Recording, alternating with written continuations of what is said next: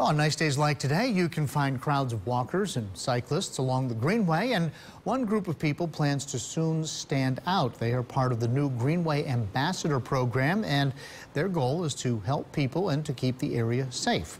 WSLS 10's Bree Jackson has more on who the ambassadors are and how you can identify them.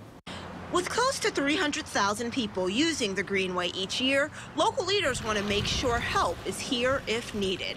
We're getting more and more tourists, so it's good to have somebody who knows where things are, where's their bathroom, where's their water fountain. Soon, those questions will be answered by Greenway ambassadors. Belcher says this summer she hopes to have 12 to 20 trained volunteers wear brightly colored shirts or vests and help people along the path.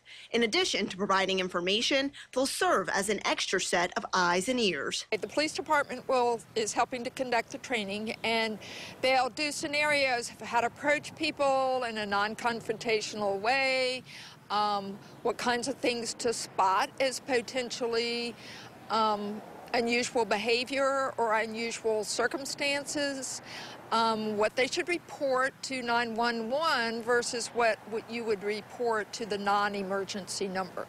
The group starts just 1 month after Alexander Billow was convicted of abduction charges. Police say he groped a woman on the Greenway last summer.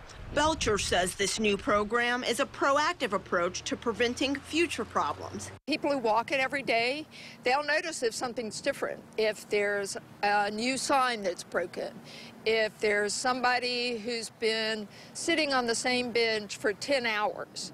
They might notice that, and that might be something that they then report to the police just to have it checked out. In addition to officers, organizers hope that ambassadors serve as another friendly presence in the area and help protect the Greenway and the people who use it. In Roanoke, Bree Jackson, WSLS 10.